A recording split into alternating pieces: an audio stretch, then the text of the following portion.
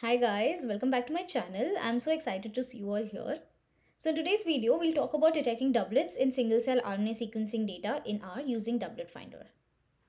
Before we go into the details of how doublets are identified and filtered out, it is important for us to understand what are doublets and how they are formed. So in a droplet-based single-cell RNA sequencing, we have cells flowing through one channel and we have microparticle beads or gel beads flowing through the another channel.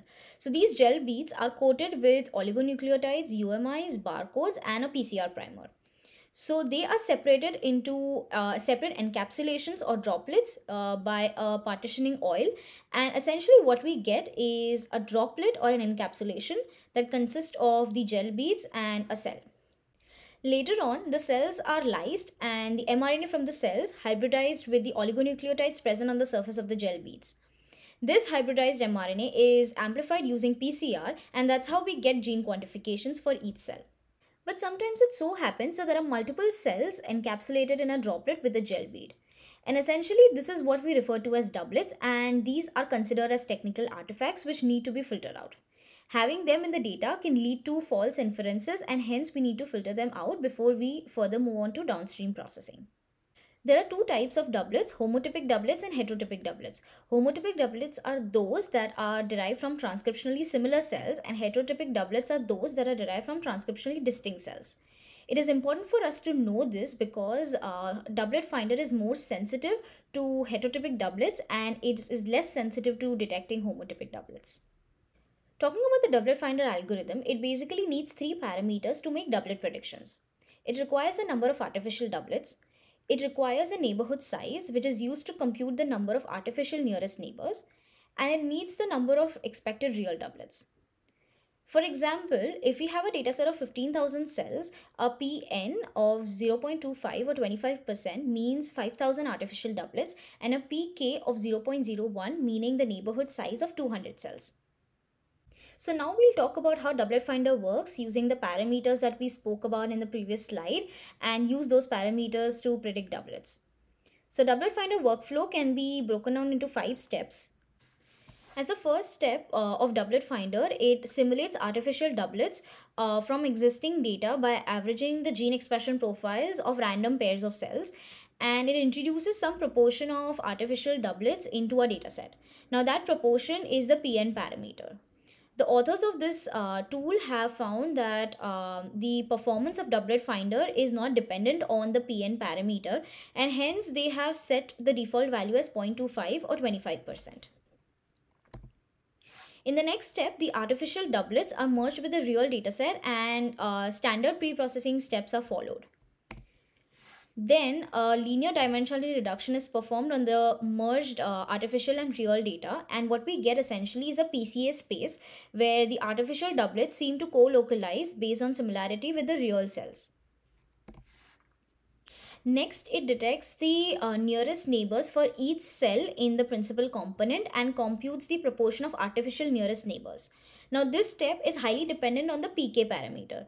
PK is the neighborhood size, and it is found that the DoubletFinder performance is highly dependent on the PK parameter. So, it's essential for us to find the optimal PK value and use that to identify the proportions of nearest artificial nearest neighbors for each cell. And in the last step, the proportion of artificial nearest neighbors that is identified for each cell is thresholded using the total number of expected doublets and is used to predict the real doublets. So there are different strategies to find the optimal PK value, and that would depend on whether your data has ground truth labels. Now, ground truth labels are doublet labels that are empirically defined from sample multiplexing approaches. If your dataset has no such ground truth labels, then there are different strategies to find the optimal PK value. So depending on whether that data or information is present in your single cell data, you can choose the strategy to find the optimal PK value. So far, we've spoken about the PN and the PK parameter out of the three parameters of DoubletFinder.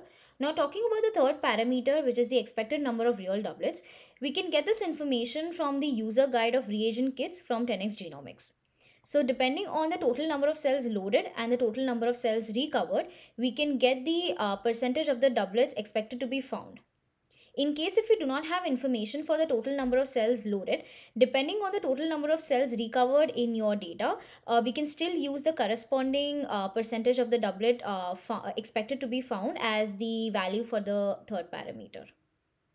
So before moving on to demonstrating how to use DoubletFinder to predict doublets, these are some of the best practices. So DoubletFinder cannot be applied to aggregated data or integrated data.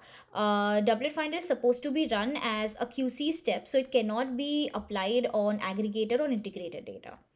It is also not preferable to run on merged data because different samples in the merged object may contain different proportions of cells, and the merged object can be large in size, which could be computationally intensive and could also cause R to crash sometimes. So ideally, DoubletFinder should be applied to each sample individually, and it should be applied after the input data has been cleared of low quality cells and low quality clusters, which consist of low RNA UMIs or contains high mitochondrial read percentages or uninformative marker genes. So once your data has been cleared of all of those uninformative or low quality cells or clusters, it should be run on each sample individually.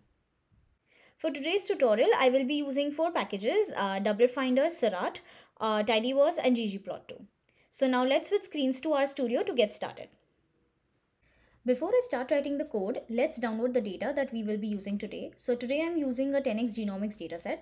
So this is their home page and I'm navigating to the datasets page. And today we are using this dataset, which is human peripheral blood mononuclear cells from a healthy female donor, and the libraries were generated from 16,000 cells and over 11,000 cells were recovered. So I'm going to download this data today, and I'm going to download the raw feature and cell matrix. So I'm going to get the raw counts and I'm going to save in my data folder. This is going to get downloaded as a .tar.gz file. So we need to uncompress this file. So uncompressing this file. When we do that, we get the raw feature matrix folder within which we will have our feature file, our barcode file and our matrix which has our counts. So just taking a glimpse at the folder contents, we have these files. Now we can read each of these files and create a count matrix. So let's go to RStudio now. Let's read in the libraries first.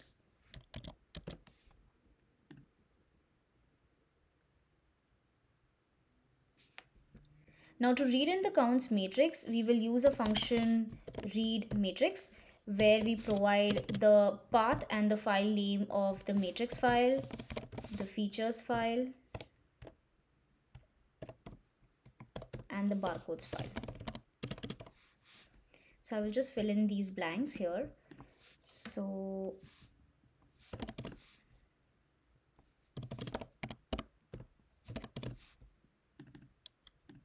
this is the complete path to these files, and the name of the file is matrix.mtx.gz. So I'm just going to paste the paths first and then paste the name of the files.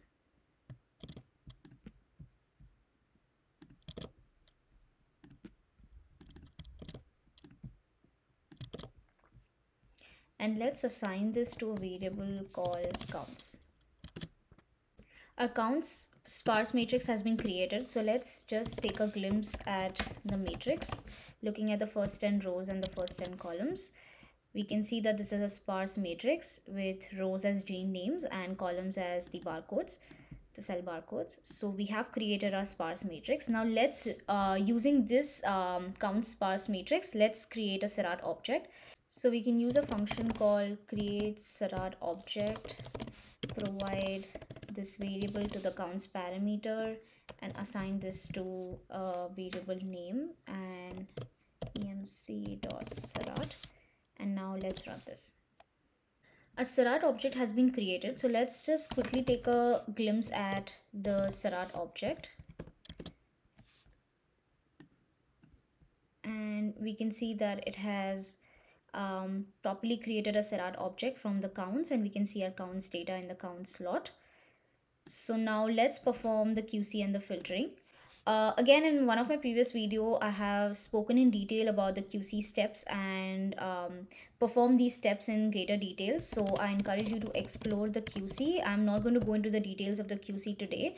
I will be filtering for mitochondrial read cells having high mitochondrial read percentage. So I need to calculate percent feature set for my Serrat object, and counting for all the genes that start with MT and saving it to the metadata in the Serrat object.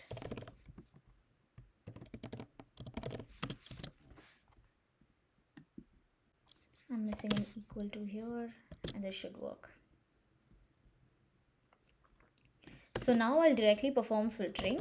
So I will subset my Serrat object and keep only those cells that has greater than 800 counts, transcript counts, and keeping only those cells that have greater than 500 genes, and keeping cells having less than 10% of mitochondrial reads, and saving this again to Serrat, or maybe I can create a new variable called Serrat filtered and run this. Now that we have filtered our Serrat object and removed cells having low number of transcript counts, low number of genes, and cells having higher percentage of the mitochondrial reads, let's just take a look at the cells that we started off with, the number of cells. So we had so many number of cells, and after filtering, we are left with almost over 10,000 cells. So we have significantly filtered out the low quality cells.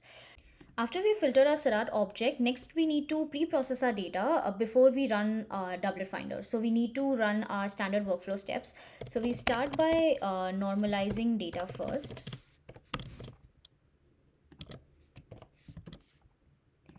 Then we find variable features.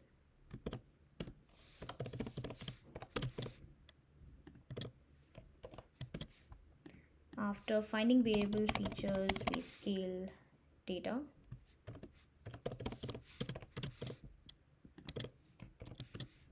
And after scaling data, we run linear dimensionality reduction.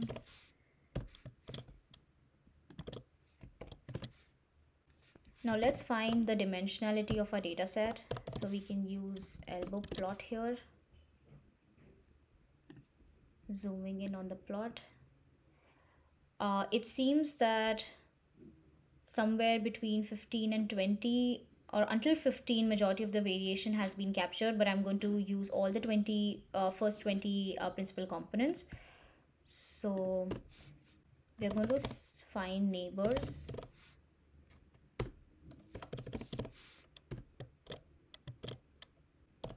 Using first 20 dimensions. Saving it back to the object.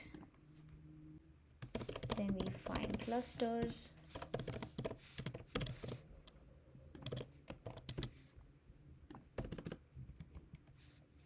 And finally we run UMAP.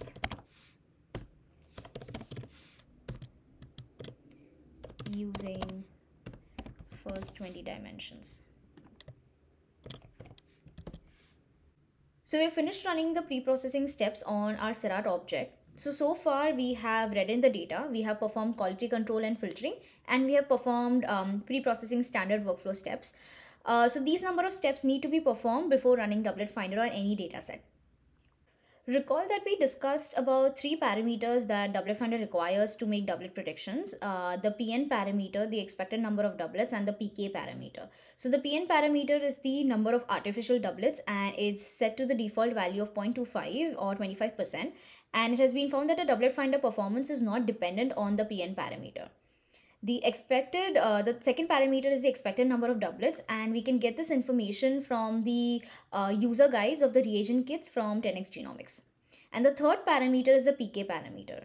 And it has been found that the doublet finder performance is highly dependent on the PK parameter, and we need to find the optimal PK value.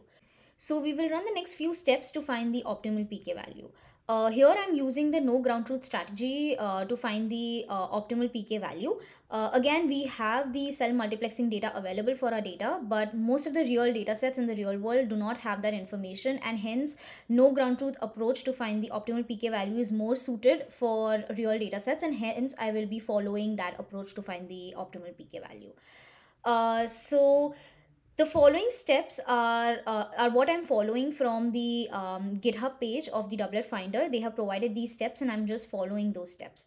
So the param sweep function essentially introduces artificial doublets in varying proportions, merges with the real dataset, and pre-processes the dataset, and calculates the proportion of artificial nearest neighbors for varying neighborhood sizes. And it provides us a list of the proportion of artificial nearest neighbors for varying combinations of the PN and the PK. The summarize sweep summarizes the results from the param sweep. And finally, the find PK value computes a metric by which we can find the optimal PK value. So it computes a mean variance normalized bimodality coefficient, and the highest value of that corresponds to the optimal PK value. So the following steps we will be dedicating to finding the optimal PK value. So let's start by running these steps. This will take a couple of minutes to run.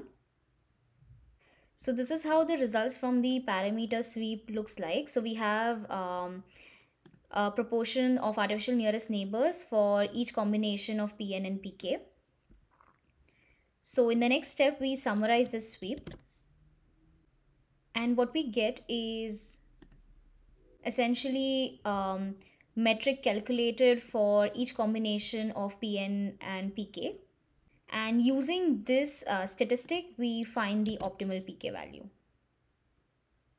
So this generates a plot, as well as it gives us a table that has various measurements of the mean and the variance of the bimodality coefficients. So I'm going to create a similar plot with ggplot, where I'm plotting the PK value on the x-axis, the BC metric on the y-axis, and creating a simple line plot similar to this. So I can see the values on the x-axis. So creating this plot and now zooming in. So the PK value corresponding to the highest BC metric value is our optimal PK value. So in our case, 0.21 corresponds to the maximum BC metric, and hence our optimal PK value is 0.21. Here we are programmatically storing the optimal PK value to a PK variable. So we are using tidyverse here, and we are filtering for the max BC metric and storing the corresponding PK value to the PK variable. This gets returned as a list. So we are choosing the first value from the list and converting it to a numeric value and storing it into the variable. So here we have the optimal PK value stored into the PK variable. So now we have a value for PK, we have a value for PN. The only parameter that is left is the expected number of doublets, and we get a estimate number from the user guides of the reagent kits, and we can calculate expected number of doublets using the number of cells loaded and the number of cells recovered. But we also need to model for the homotypic doublets, and we can do that by using the model homotypic function, which models the proportion of homotypic doublets based on the user provided annotations. And here these annotations are cell clusters. So let's save these annotations here. So from our Seurat object, we are using from the metadata, we are choosing the cell clusters and saving these annotations to the annotation variable. So for each cell, we would have the annotation as to what cluster they belong to. And then we use these annotations to model the homotypic doublets. So we get the proportions of the homotypic doublets. So we get some number here. The function has modeled some proportion of homotypic doublets. Now in the next step, based on the number of cells we had loaded and the number of cells we recovered, we expected somewhere 7.6% of doublets to be present. and we multiply that by the total number of cells in our Seurat object, and the value we get is the expected number of doublets. And to adjust for the homotypic doublets, we multiply it by the value we get by subtracting the proportion of the homotypic doublets from 1. So we get this value and we multiply that by the expected number of doublets we found in the previous step, and that is the expected number of doublets after being adjusted for the homotypic doublets. So we can see that we expect around 761 doublets to be present. These are the real doublets we expect to be present in our data. And after homotypic adjustment, we expect 691 doublets to be present in our data. So now finally we run the DoubletFinder function, and this is the core function that runs the doublet prediction. So we provided with the object name or Seurat filtered object. We provide the principal components and the 3 parameters that we calculated. So the PN parameter, as I said, is set to 0.25. We found the optimal pK value. So we have our optimal pK value stored in a variable pK. So we provide that, and we provide the expected number of doublets after homotypic adjustment. These values are set to false because this is our initial DoubletFinder run and we do not have previously generated PANN results. And since we haven't used SCT transformed in our pre-processing steps, we will set this parameter to false. And now let's run the function. The DoubletFinder function has finished running. So now let's visualize our data as dimension plot. You will be able to find the doublet predictions in the metadata. So let's take a look at the metadata. We can find that there is a column added and it has the predictions for each cell as singlet or doublet. So I'm going to use this column to group by and visualize the UMAP. So just to get the names of the column.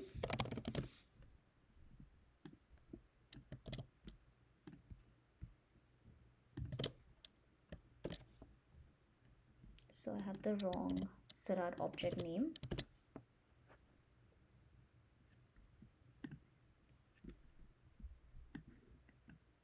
Zooming in on the plot. So it seems that the majority of the data is singlet and we have few clusters here which are doublets, and these need to be filtered out before we move ahead and perform some downstream analysis. Let's get the number of singlets and doublets. So we can simply do table on the metadata on that column, and it seems that we have identified 691 doublets and or 9,326 singlets. So these doublets need to be filtered out before moving ahead and performing any downstream steps. So that's all I had for today's video. As always, I will be uploading my script to the GitHub and adding the link to my GitHub in the description below. I will also be adding the link to the DoubletFinder GitHub where they have provided the steps which I followed today. So make sure you check that out. And if you found this video helpful and informative, please make sure to hit the subscribe button, like the video, share it, and leave your comments under the comment section. Until next time, see you.